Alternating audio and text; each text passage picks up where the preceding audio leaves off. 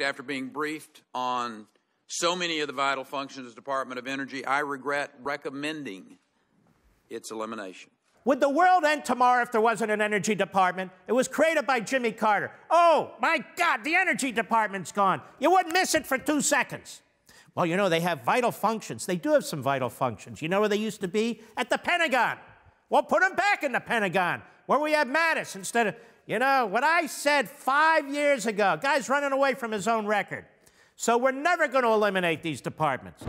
Want to see more? Sign up for LevinTV.